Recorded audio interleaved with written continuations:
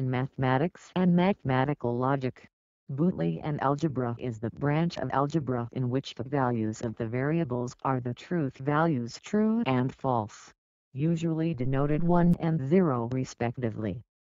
Instead of elementary algebra where the values of the variables are numbers, and the primed operations are addition and multiplication, the main operations of Boolean algebra are the conjunction and denoted as, the disjunction or denoted as, and the negation not denoted as. It is thus a formalism for describing logical relations in the same way that elementary algebra describes numeric relations.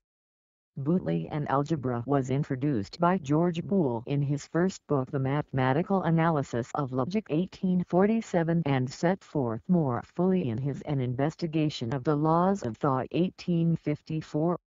According to Huntington, the term Boolean algebra was first suggested by Sheffer in 1913, although Charles Sanders Peirce in 1880 gave the title Boolian Algebra with one constant to the first chapter of his The Simplest Mathematics.